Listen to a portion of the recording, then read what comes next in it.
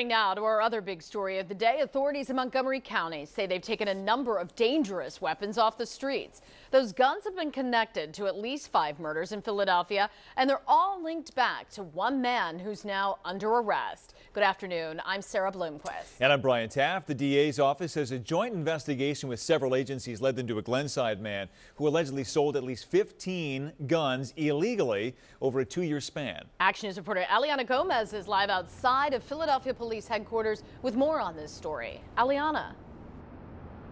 Ryan and Sarah, this investigation began last month and involved multiple law enforcement agencies, including Montgomery County detectives and Philadelphia police. And they apprehended this suspect just a couple of weeks ago. They say he's facing a slew of charges, all related to gun trafficking.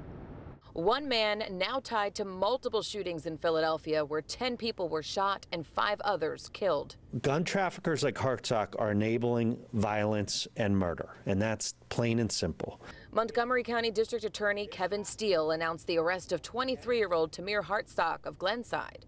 He's an accused straw purchaser, which is when a person buys guns legally but sells them to people who cannot legally own a firearm. Over the past 3 years, investigators say he bought 15 guns.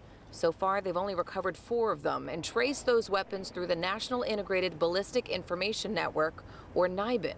And that database generated multiple leads indicating that the 4 firearms involved were involved in homicides, including a triple homicide, as well as several shootings, all in Philadelphia. Action News was on the scene of that triple homicide last month at a home on Palmetto Street, where 3 teenage boys were gunned down. Another teenager was shot in the stomach and survived. I heard the gunshot. It was a dead body. They had it covered, so I heard everything. Investigators say that same gun was used in another shooting 3 months earlier. In August of 2021, there was a mass shooting outside of a barber shop on Germantown Avenue where 6 people were shot, one of them fatally. You took people's life away. You're selling guns to teenagers with no license, with no nothing. So you got to stop the violence and put the guns down.